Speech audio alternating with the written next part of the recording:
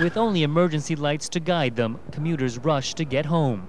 But with subways stalled in mid-run, travelers soon found themselves back outside with only one option: to wait. What are you gonna do? You have to be patient. What else can you do?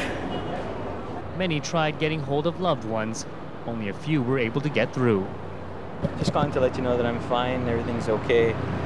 Meanwhile, thousands continue to pour out of office towers, some stumbling down stairs in complete darkness for close to an hour. Just came down from the 39th floor. I think it's taken us about 45 minutes. Our legs are aching. Right across the province, power was down, affecting an estimated 10 million people. When power comes back on, we would ask people to use it sparingly. It will take time to get all the generation reconnected, and that could be up to a couple of days. In the darkness comes the fear and the question, however irrational. Could this be another September 11th? You can't allow that. If you allow that, you'll panic when there's nothing. By early evening, fear turned to anger at Ontario's premier for privatizing hydro. So if this is what's happening because of brownout, I'm not voting for Ernie Eves. That's for damn sure.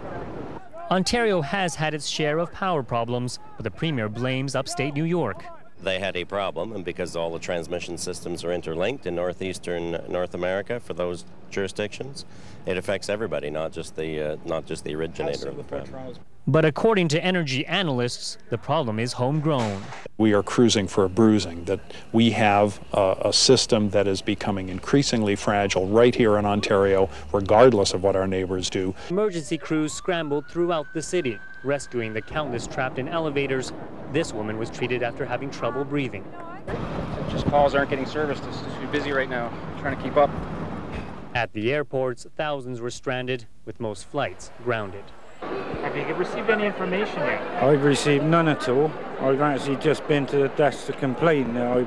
Independent market organizers are urging people to turn off their appliances in case of a power surge. And even once power is fully restored, they're asking people to use it sparingly to prevent further blackouts.